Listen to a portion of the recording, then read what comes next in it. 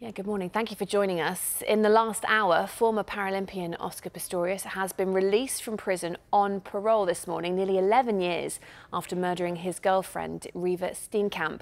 Pistorius was convicted of murder in 2015 after an appeal overturned an earlier verdict of culpable homicide for shooting Steenkamp multiple times through a bathroom door on Valentine's Day in 2013. He will live under parole conditions until his sentence expires in 2029. Well, Riva Steenkamp's mother, June, has released a statement reacting to his release. She has said, "Has there been justice for Riva? Has Oscar served enough time? There can never be justice if your loved one is never coming back, and no amount of time served will bring Riva back.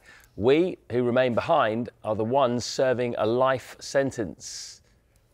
With the release of Oscar Pistorius on parole, my only desire is that I will be allowed to live my last years in peace, with my focus remaining on the Riva Rebecca Steenkamp Foundation to continue Riva's legacy.